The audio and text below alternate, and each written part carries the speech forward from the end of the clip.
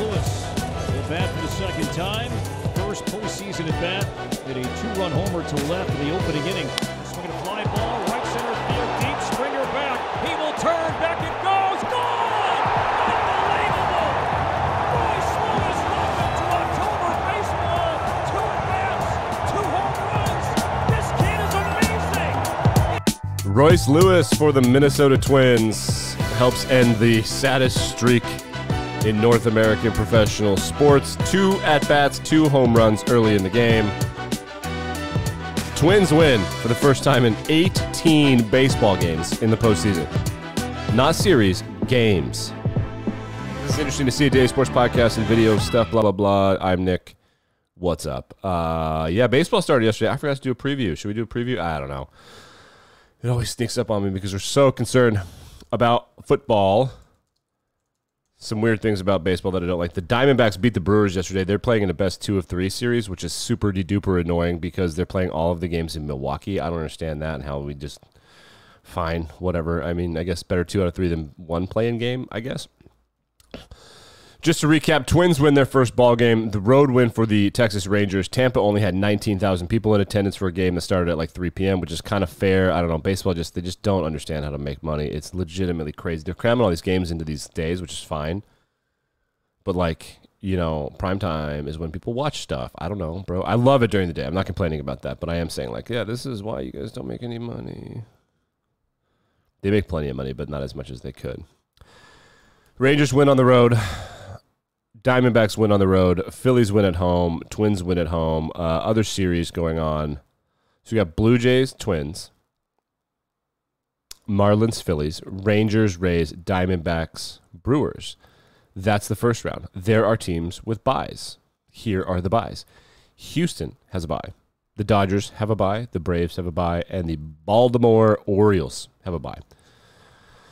So those series will start Saturday, October 7th, which is coming up real quick. So we're in the wild card round. They're going to try to just run through this, which is fine with me. I kind of like that.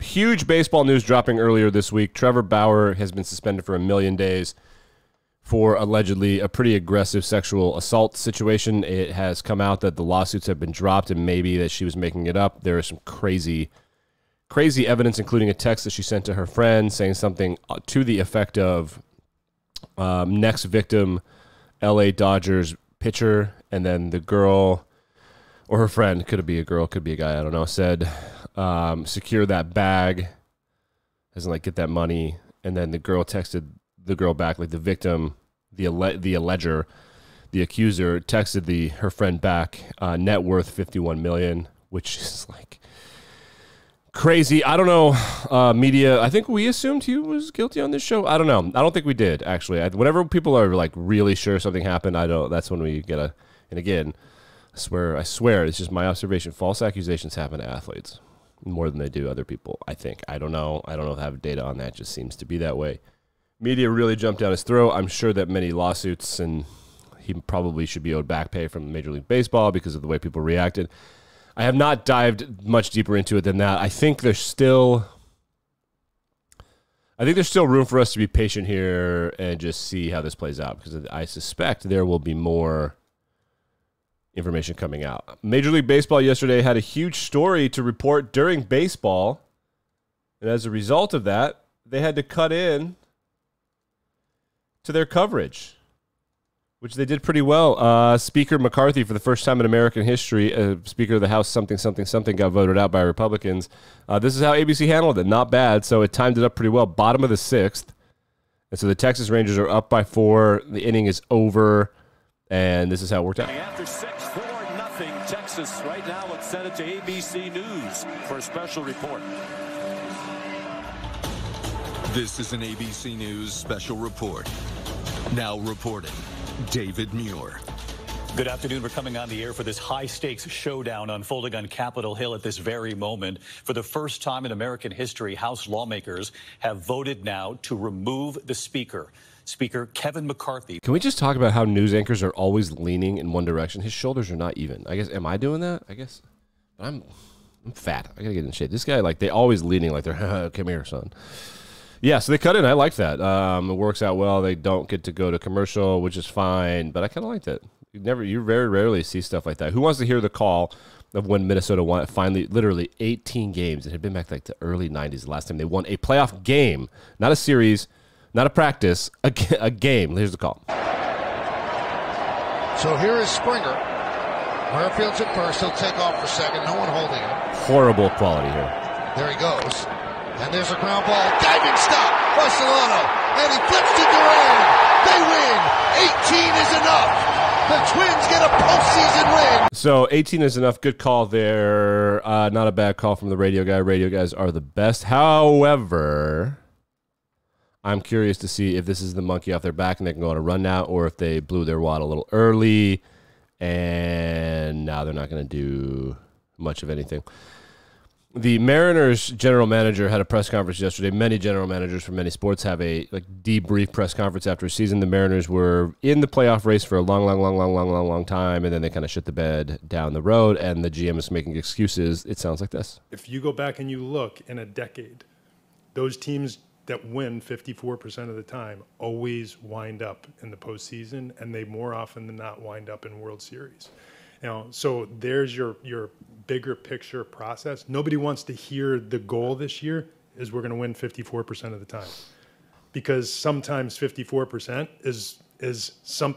One year you're going to win 60%, another year you're going to win 50%. It's whatever it is, but over time, that type of mindset gets you there. If what you're doing is focusing year to year on what do we have to do to win the World Series this year, you might be one of the teams that's laying in the mud and can't get up for another decade.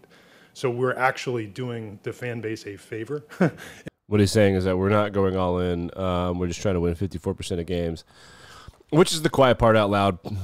These GMs are like, we want to compete for a title. We know we probably can't win a title, so we just want to compete for a title. So everybody's roasting him, calling him lame and a loser, and he is.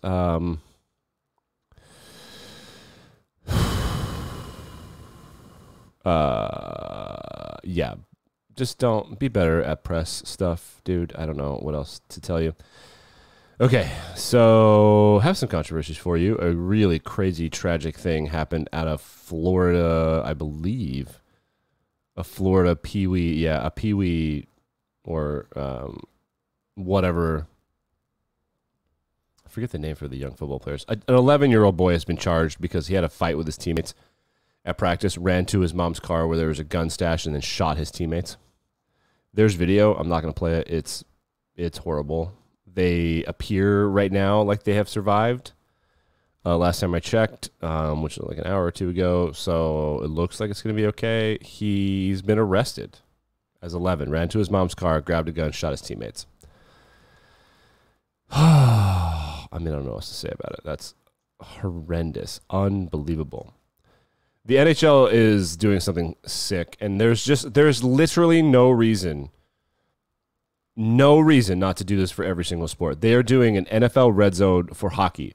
On October 24th, all 32 NHL teams will play. The broadcast will be hosted by ESPN's only hockey he's not the only one, but he's probably the best hockey guy, John Buccigross. It's going to show every goal, power play, and hit.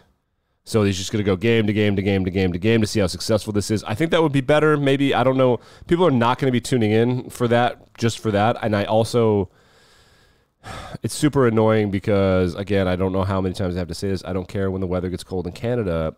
In America, where all the money is, this is football season. It is a Tuesday, which is the deadest day of the week. At least NHL got that right. But why not like a month later? Why are you competing with the NFL? This is objectively stupid.